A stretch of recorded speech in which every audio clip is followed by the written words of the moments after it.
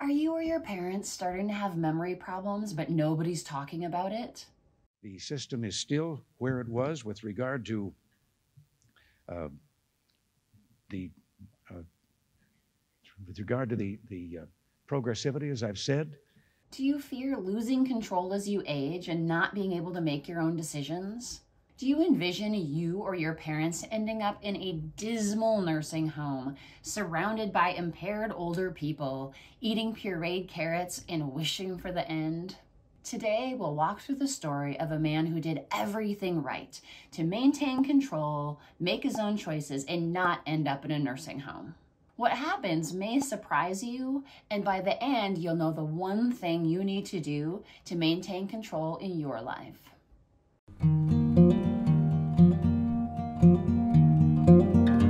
I'm in my office, staring at pictures of my sweet daddy, with tears running down my face.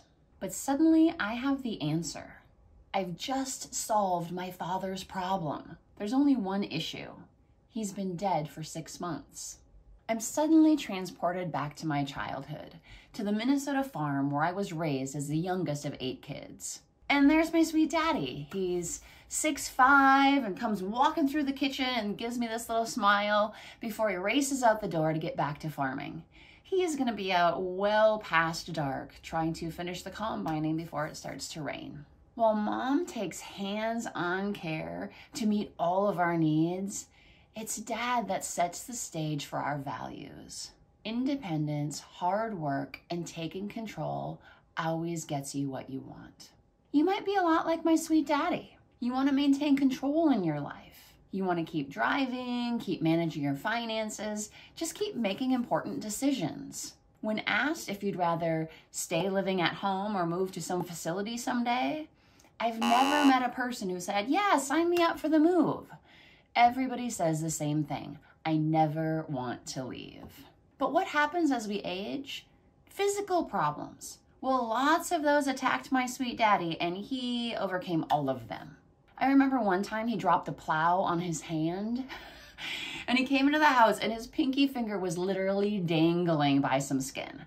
And they sewed it back on and was basically good as new. You know, he slipped on steps leading up to grain bins. He was attacked by random machinery. He would come in and his body was just regularly bruised and battered, broken ribs, and his hands were always filled with cuts and scrapes and your fingernails when they're all black and growing back, but none of it slowed him down. So those things seemed small when he was diagnosed with Parkinson's disease. Walking got harder, using his body overall wasn't easy, and even his thinking got a little less sharp. He didn't want extra help, and he fended off efforts to help him or assist him or give care in most ways from most people, unless it was my mom, bless her heart. Flash forward to me driving down the interstate in Portland, Oregon in the pouring rain. The kind of rain that either makes you really want to stay home or move to Arizona. It's spring, and like all the other wildlife around, I was heavily pregnant with our second child. So while I'm stuck in my head thinking about that, driving home, my phone rings, and it's my sister. My sister never calls unless there's a problem. Instead of some other family drama, she tells me that my sweet daddy had died. Not at home with all of us at his side, loving every last breath that he took, but alone in a nursing home. The next days were a whirlwind of giving birth, complications with the pregnancy, and missing my father's funeral because I couldn't fly home. Over the next 6 months, I kept feeling bad. Not just because my father had died, but because he had lived and died wrong, in a way that he never wanted. This challenged the very core of my being and the way I had built my life on those values. Independence, hard work, and taking control of your life always gets you what you want. But it hadn't for the biggest role model of my life.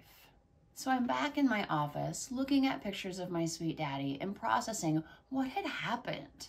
How could my strong, independent father end up losing control and being in a nursing home? Why does this happen for people? Why will it happen for you and your loved ones? And then it hit me. Independence and fierce control don't stop life. They don't stop your body from aging or diseases from happening. They don't make your body able to continue on despite everything, and they don't put a system in place to help you compensate while your body withers away. Paul Baltus was a German researcher who came up with the idea of selective optimization with compensation. Putting it simply, people do best when they select their most important goals or things that they want, and they compensate for problems. Well, my daddy selected independence and staying home, but he forgot the compensation part.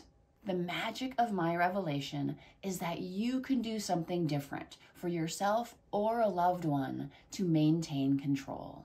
Instead of thinking that the system that you put in place during your adult life will last until you die, you must realize that it can't.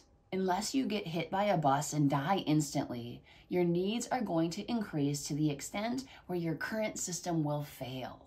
Here I introduce the term intentional dependence, where you learn how to choose how you are dependent so that you remain in control. This might sound overly simple and impossible all at the same time. Being dependent on others means you're not in control, right? But here's where we use a famous psychiatrist, Viktor Frankl, to figure out how the process works. Viktor survived the Holocaust, an extreme example of losing control. And instead of giving up like most people did, he survived with a basic belief. His famous quote is this: "Between stimulus and response, there is a space. In that space is our power to choose our response. In our response lies our growth and our freedom." So the stimulus that we're talking about is the inevitable change in our body and our mind as we either age normally or suffer some disease process. The response that most people make is feeling out of control and throwing ourselves to the wind of whatever's going to happen. Instead, I'm here to teach you how to use that space in between the mind and body changes, in the mild stages of physical problems and maybe even mild dementia, to put a system in place that will allow you to plan for your future and remain in control. If my father had been willing to go through that process, he could have put a plan in place that could have kept him out of the nursing home and in a place where he actually wanted to be, more in control. I used to think that independence always got you what you wanted. But after seeing my father's experience, I realized that you must embrace help. It all starts with a conversation with your loved ones, where you dare to envision a future where you do need help, but you are the captain of the ship. With this new information in mind, you'll likely want to jump to my next video where I tell you how to have that conversation with your loved ones. I can't wait to see you there.